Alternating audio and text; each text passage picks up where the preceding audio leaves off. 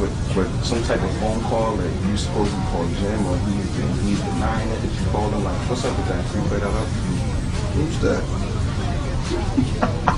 Jim Jones, formerly of the Dipset, so stuck down to Dipset. Cam, I got that Jason Bourne shit with me though. Go off sometimes. I ain't sure you're talking about. Alright, so skipping the phone call, Liz can't answer to that. Then other things is Joel's contract, this whole thing. When I read your article, I read their article which came out a month before, then I read your article, and it kind of makes sense. Like I kind of see what you're saying, where you didn't really sell the contract, which I guess you didn't sell him as a slave, which I guess promoted all the controversy. So you want to speak on that a little bit, like who's that? Yeah, this. Oh man. Damn. Who? Oh man. Alright. Moving forward. Oh, I wanted to ask you too about the blue Lamborghini. Like, you still like that? Nah, I got rid of it. Cam is back now. He's back now. Yeah. I'm just a little confused about it. Wasn't sure. Wow. But is that bad, Cam? Is that bad? What?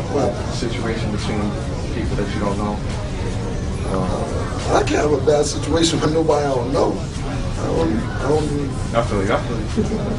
What's the dude name again? I believe Jim Jones and Joel Santana.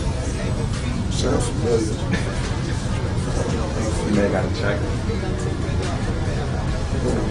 Yo, Cam's my favorite rapper in the game. Oh my god. Appreciate it. Thanks, man. Yeah. So the blue Lambo, that was the DC thing. Now, I had it after that situation, but you know what happened? I got the Gallardo. I had the Gallardo when it first comes out. It's like when the 745 first came out.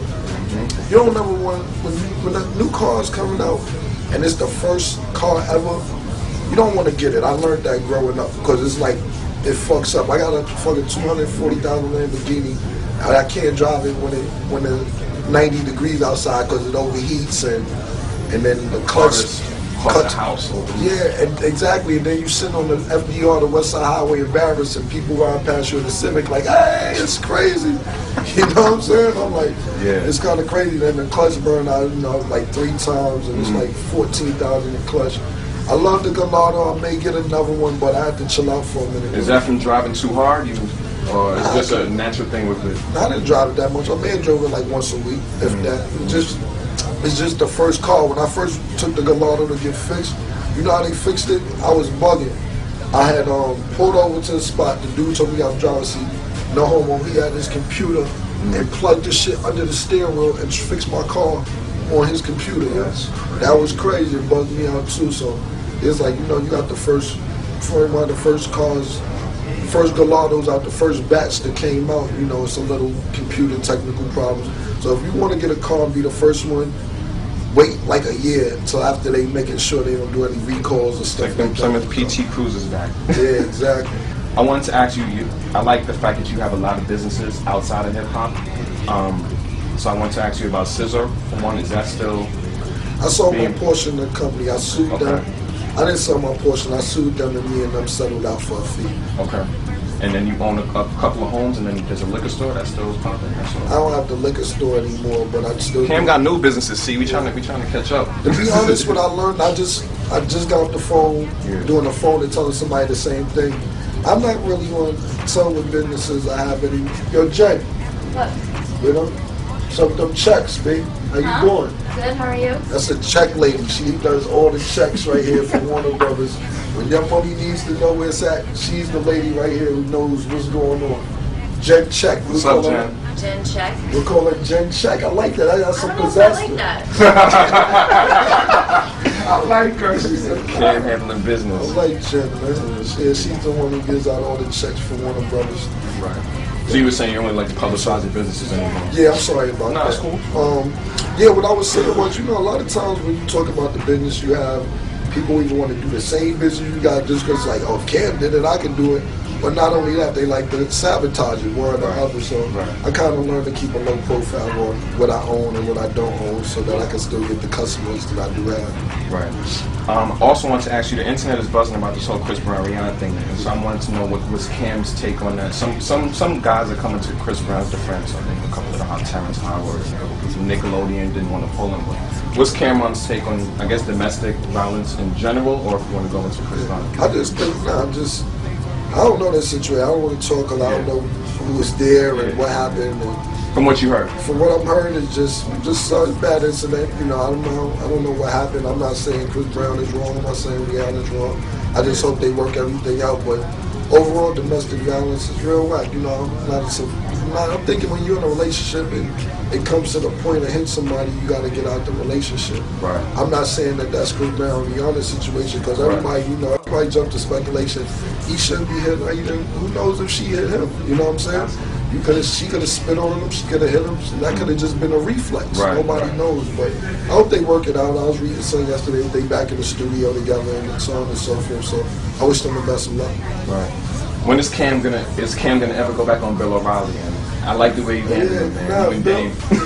If they ever invite me, that still gets heavy burn on YouTube. It's like, I don't know if you've seen it. It's like one of the, like, if you search Cameron, it's like one of the top, like, people love watching that. Yeah, I get a lot of people on the street who still tell me, like, I love you on Bill O'Reilly, XYZ, but whenever you invite me, would you go back? You would go back? Definitely go back. Especially now that I know what type of person he is. I didn't know how Bill O'Reilly was before I got there. That was my first time even. I never watched the show before. I never knew what type of person. That was just me being me. Right. But now that I know what I'm dealing with, it'll be more prepared. It'll be crazy.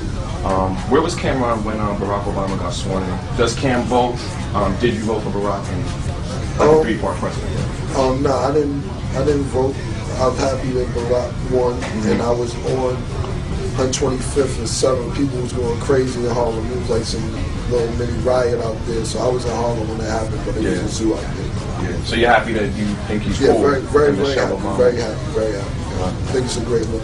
I mean, at the end of the day, no discredit to Barack Obama at all, but it don't matter who we got for president. They couldn't have fucked it up as much as George Bush did. So, and everyone's looking to him to fix it. Yeah, exactly.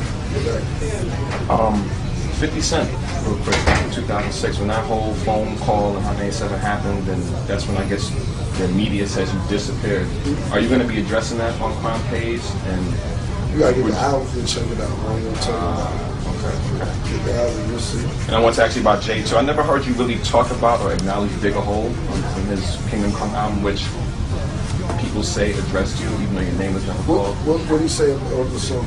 That's the name of the hole? Dig a Hole? Dig a Hole. What did he say exactly? When he said he shot me, he got me shot, is that the one? What's the line? I was just saying it up here. My chain was on your neck, you went platinum, and my chain was around your neck. I know that song. Yeah. Well, basically, to be honest, you know, I was just giving Jay-Z a little bit of props on the deals and so on and so forth. Making really shout out to John McNeely, because he's really doing all the deals. John McNeely's an animal.